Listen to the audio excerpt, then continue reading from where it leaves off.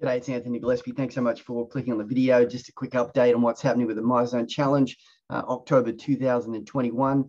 We've got some people doing some great stuff. So special mention to Andrew, Serena, Mike, Torben, right up there with the points.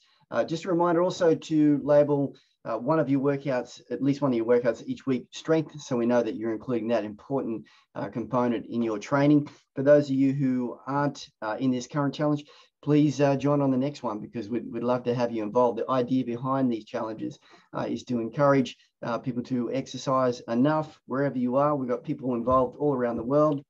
Over in the UK, we've got people interstate. We've got current clients, ex-clients, and people that aren't clients or have never been clients. So to that end, I really would like you to post in the private Facebook group who you are, what you're about, why you're doing the challenge, what's important to you about exercise, to try and foster some sort of connection. If you want to stay anonymous, that's completely up to you.